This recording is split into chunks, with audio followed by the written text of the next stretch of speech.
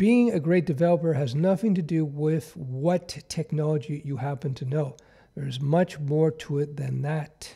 Being a great developer is a 50-50 mix of technical skills, developer skills, which means you have great problem-solving skills, and a bunch more, which I'll define in another video. And it's also soft social and communication skills, organizational skills.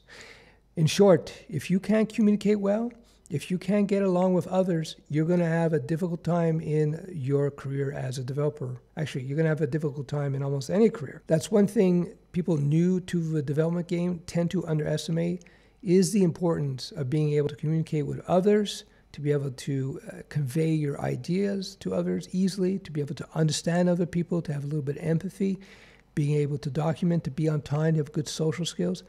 This is all on top of being a good developer, where you understand how to write good code.